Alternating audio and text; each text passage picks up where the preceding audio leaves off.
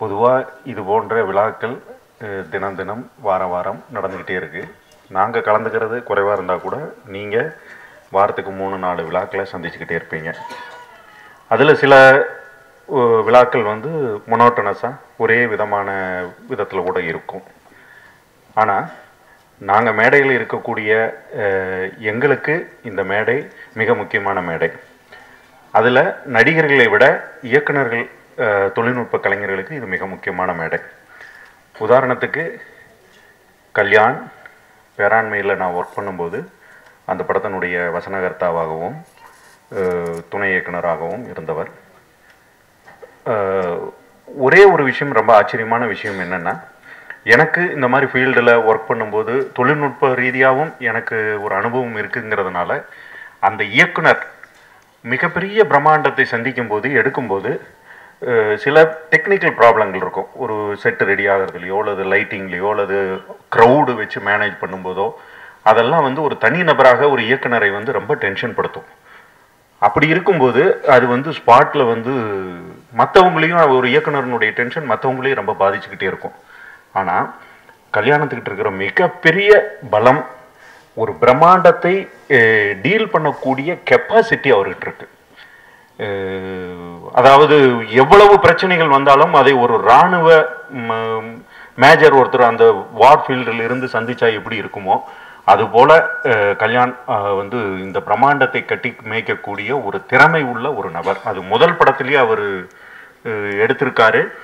அந்த பிரம்மாண்டத்தை நான் கூட இருந்து வேலை பார்த்ததுனால எனக்கு உணர முடியுது. ஒரு தொழில்நுட்ப கலைஞனாகவும் என்னால் உணர முடியுது.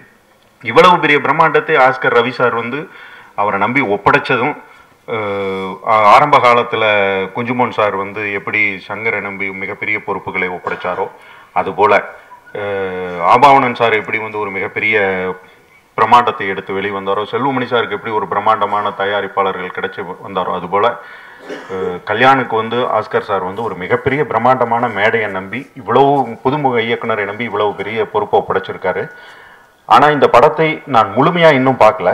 ஆனால் என் சார்ந்து படங்கள், அதாவது ஷூட்டிங் ஸ்பாட்லேயும் சரி டப்பிங்லேயும் சரி, நான் இந்த படத்தை கல்யாணோட நெருங்கிய நண்பராக இருக்கிறதுனால கொஞ்சம் தொடர்ச்சியாக பார்க்குறதுக்கு சந்தர்ப்பங்கள் கிடைச்சது.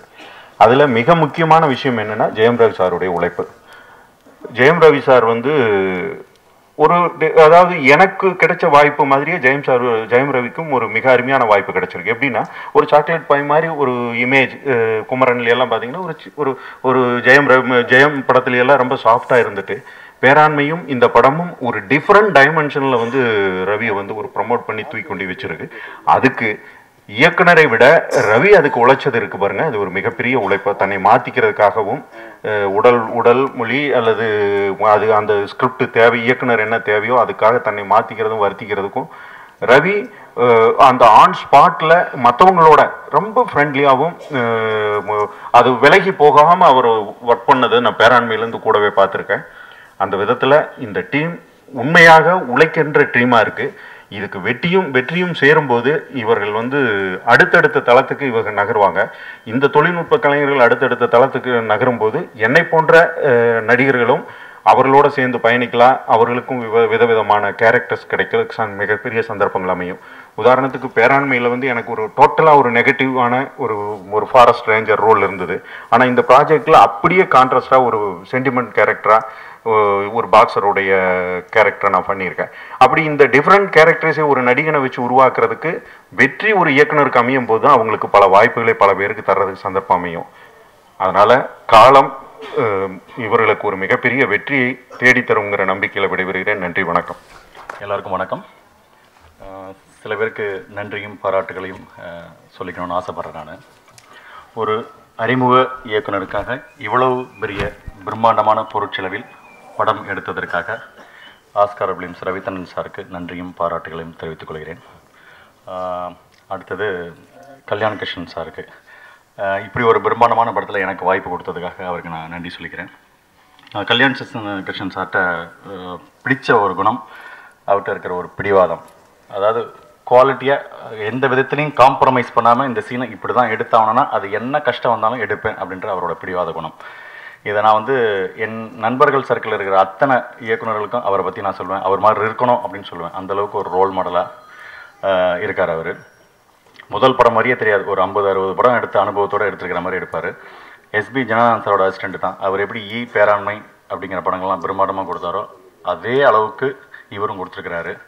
இப்படி ஒரு பிரம்மாண்டமான படத்தில் எனக்கு வாய்ப்பு கொடுத்ததுக்காக அவருக்கு நான் நன்றியும் பாராட்டியும் தெரிவிச்சுக்கிறேன். இந்த படத்தில் எனக்கு ஒரு சில சுவையான விஷயங்கள்லாம் என்னென்னா, இது ஃபுல்லாக ஜெயம் ரவி சாருக்கு ஆகட்டும் எல்லாம் ஒரே ஒரு பயங்கரமான கும்பல், பாக்ஸர்ஸ், ஜிம் பாய்ஸ் ரேஞ்சில் அவருக்கு பின்னாடி என் பக்கத்தில் இருப்பாங்க.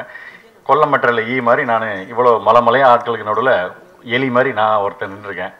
பட்டு பல படங்களில் காமெடிகள் மட்டும் பண்ணிட்டு அப்படியே போயிடுவேன். இந்த படத்தில் பாட்டு, ஆக்ஷன் எல்லாத்துலேயும் அதை உருண்டு பிறண்டு தான் இந்த படத்தில் நான் சம்பாதிச்சிருக்கேன்னு சொல்லணும். இந்த படம் அந்த சண்டையெல்லாம் பார்க்கும்போதே நமக்கே முறுக்கேறும் உடம்புல. வீட்டுக்கு போகும்போதே அப்படி தட்டிட்டு போகிற மாதிரி தான் இருக்கும். இந்த படம் முடிகிற வரைக்கும் வீட்டில் தலை நிமிர்ந்து நடந்தேன். படம் ஷூட்டிங் முடிஞ்சோடனே தவழ ஆரம்பிச்சிட்டேன் வீட்டில் போய். ஸோ ஒரு சுவாரஸ்யமான அனுபவங்கள் இந்த படத்தில் இப்படி ஒரு பிரம்மாண்டமான தயாரிப்புக்கு செலவழித்த ப்ரொடியூசருக்கும் இதை எடுத்த இயக்குனருக்கும் இவருக்கு இவ்வளவு பெரிய பிரம்மாண்டமான படம் வரத்துக்கு ஏகப்பட்ட கஷ்டங்கள் இருக்கும். இவர் அத்தனையிலையும் துணை நின்ற தொழில்நுட்ப கலைஞர்கள், நடிகர்கள் அனைவருக்கும் நான் நன்றியும் பாராட்டியும் தெரிவிச்சுக்கிறேன். அதாவது கல்யாணகிருஷ்ணன் சாரோட அசிஸ்டண்ட் யாருமே கடைசி வரைக்கும் பிரியாமல் அவர் கூட இணைஞ்சு இருந்தாங்க. அது மிகப்பெரிய விஷயம். அத்தனை அசிஸ்டண்ட், அசோசியேட், கோ டைரக்டர் அத்தனை பேரும் ஃபுல் கோஆப்ரேஷனோடு இருந்தாங்க. இந்த படத்துக்கு அப்புறம் அவங்க டைரக்டராக ஆகிறாங்களோ ஆவாங்க கண்டிப்பாக, பட் கண்டிப்பாக ஞானி ஆகிடுவாங்க. அந்த அளவுக்கு பக்குவம் ஆகிட்டாங்க அவர் கூட வேலை பார்த்து. ஸோ இந்த படம் மிகப்பெரிய வெற்றி பெறணும். உங்களுடைய ஆதரவை அந்த படத்துக்கு தரணும். Thank you very much. வருகை இருந்திருக்கும் அனைத்து பத்திரிகை நண்பர்களுக்கும் என்னுடைய வணக்கம். இந்த படம் பூலோகம் பார்த்தீங்கன்னா, கல்யாண் இது நான் பேராண்மையில் இருக்கப்போ கல்யாண் என்கிட்ட நரேட் பண்ணியிருக்காப்புல. அப்போ அந்த ஃபார்ம்லேயே அது ரொம்ப கிராண்டாக இருந்துச்சு. அப்போ சொல்லியிருந்தது இது எந்த அளவுக்கு நம்ம பண்ண போகிறோம் அப்படின்றது. அப்புறம் அவரோட ரிசர்ச் ஒர்க் பார்த்தீங்கன்னா இது ஃபேக்காகவே இருக்காது. Each and scene by scene பார்த்தீங்கன்னா எல்லாமே அதோட ரொம்ப லைவாக இருக்கும். அதுக்கு முக்கியமாக நம்ம லோகு, நம்ம நார்த் மெட்ராஸ் நண்பர்கள் இங்கே இருக்காங்க. அவங்களோட ஃபீடிங் அவ்வளோ எக்ஸாக்டாக இருந்துச்சு. டெக்னிக்கலாக அந்த படத்தில் யூஷுவல் டெக்னிக் சில இடத்துல இருந்தாலும் அதை கரெக்டாக எந்த இடத்துல யூஸ் பண்ணணுமோ அதை கரெக்டாக யூஸ் பண்ணி இது ஒரு டிஃப்ரெண்ட்டான விஷுவலாக கொடுத்துருக்கோம். அவ்வளோதான். தேங்க்யூ. அதில் 1947 1990s கரண்ட்டில் இருக்கிற மாதிரி அந்த மாதிரியான பீரியட் ஒர்க்கு எங்களுக்கு ரொம்ப சேலஞ்சிங்காக இருந்தது. அதுக்கு முழுக்க டைரக்டரோட இன்வால்மெண்ட். அவர் 99% எங்கள் கூடவே எல்லா விஷயத்துக்கும் ரெஃபரன்ஸ்லேருந்து எல்லாமே, ஐடியாவிலேருந்து எல்லாமே அவர் பண்ணி கொடுத்து அதுக்கப்புறம் நாங்கள் எல்லாமே ஒர்க் பண்ணோம். ரொம்ப இன்ட்ரெஸ்டிங்காக இருந்தது. அதுக்கப்புறம் இந்த படத்தோட ஆரம்பத்துலேருந்தே எல்லாத்துக்குமே செட்டு போடுற மாதிரியான ஒரு இது இருந்தது.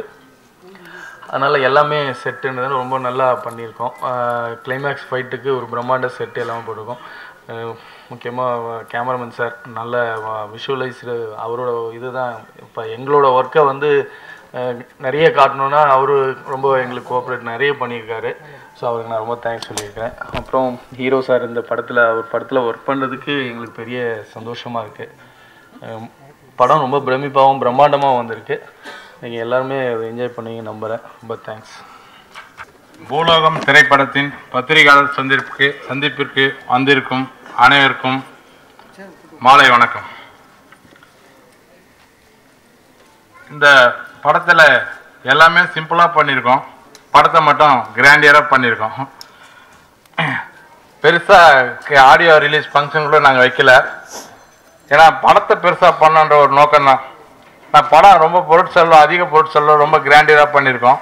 விழாக்கெல்லாம் சிம்பிளாக பண்ணியிருக்கோம். அதே மாதிரி இந்த விழாவும் சிம்பிளாக தான் பண்ணுறோம். ஏன்னா படம் ரொம்ப நல்லா வந்திருக்கின்ற ஒரு நம்பிக்கையில் நாங்கள் நடப்பட்டுன்னு இருக்கோம்.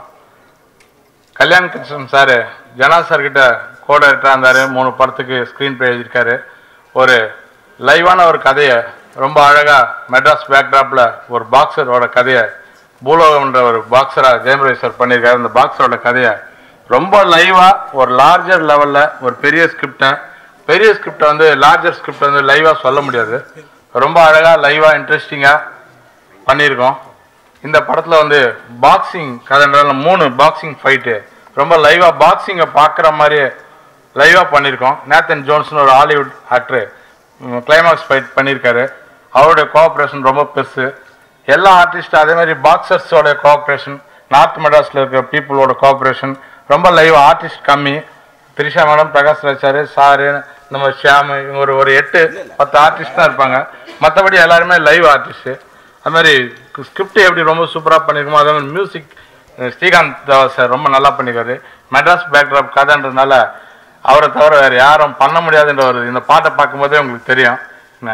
அந்த அளவுக்கு ரொம்ப எல்லாமே ஒரு கானா டைப்பில் ஒரு 5 சாங்கு வித்தியாசமான சுச்சுவேஷன் பேஸில் சாங் இப்போல்லாம் அமையறதில்ல படத்தில். நம்ம படத்தில் வந்து எல்லா பாட்டுமே வந்து ஸ்கிரிப்டோட பார்க்கும்போது தான் அதனுடைய அருமை புரியும். அந்த அளவுக்கு சுச்சுவேஷன் பேஸில் அமைஞ்சிருக்கு. இந்த படத்துக்கு அப்புறம் தான் வந்து சுச்சுவேஷன் பேஸில் பாட்டு அமைஞ்சால் ரொம்ப சூப்பராக இருக்குன்றதே முன்னொரு தடவை நம்ம எல்லாருமே புரிஞ்சுக்கிற மாதிரி ஒரு முயற்சியாக அது இருக்கும்.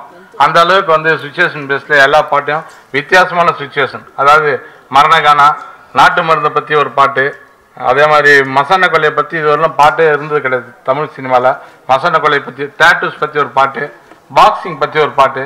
அது ஜான்வரி சாரை வந்து சிறப்பாக இந்த படத்தில் சொல்லணும். இந்த படத்துக்காக பிரத்யேகமாக ஒரு உடம்பு ஏற்றி பாக்ஸிங் கற்றுக்கின்னு மெட்ராஸில் அங்கே ப்ராக்டிஸ் பண்ணி அந்த மதன்ன்ற ஒரு பாக்ஸரோட அவர் தான் ட்ரெயின் பண்ணார். அந்த பாக்ஸரோட கோஆப்ரேஷனில் வந்து பயங்கரமாக மெனக்கெட்டு உழைச்சி எவ்வளோ ஜெயராஜ் சார் எந்த அளவுக்கு மெனக்கெட்டு இந்த படத்துக்கு உழைச்சாரோ அதை பார்த்துட்டு எல்லா டோட்டல் டீமாக நாங்கள் வந்து அவ்வளோ கஷ்டப்பட்டுருக்கோம். இந்த படம் வந்து ஒரு சங்கர் சார் படம் மாதிரி பயங்கர கிராண்டியராக பண்ணியிருக்கோம். அந்த அளவுக்கு செலவு பண்ணி ஆஸ்கார் சார் பண்ணியிருக்காரு. ஆனால் இதில் என்னென்னா கிராண்டியர் இருக்க அளவுக்கு பயங்கர லைவ்னஸும் கமர்ஷியலும் அந்த அளவுக்கு ரொம்ப நல்லா வந்திருக்கு. இந்த படம் நல்லா வெற்றி அடைஞ்சு எங்கள் டீம் எல்லாருமே ஜெயிக்கணும். அதுக்கு வந்து இந்த மீடியாவோட ஆதரவும் மக்களோட ஆதரவும் தேவை. இந்த ஒத்துழைப்பும் ஆதரவும் தரும்னு எதிர்பார்க்குறோம். நன்றி.